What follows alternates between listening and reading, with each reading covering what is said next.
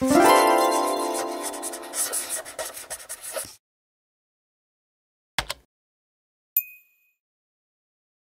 something I do all the time in Maya is I use the F key to zoom in on an object in my scene. But if I'm in Blender and select the F key, nothing happens.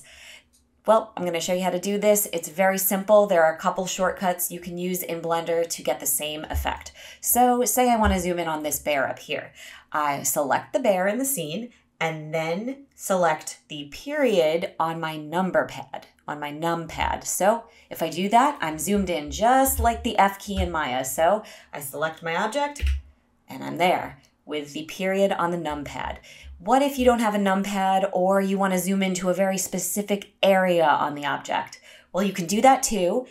All you have to do is select Shift B on your keyboard, and then you get this crosshairs coordinates situation. And you now use your mouse and left click and create a selection box, and it will zoom into that box. So however big you make it, that's how big it'll zoom in, or however small.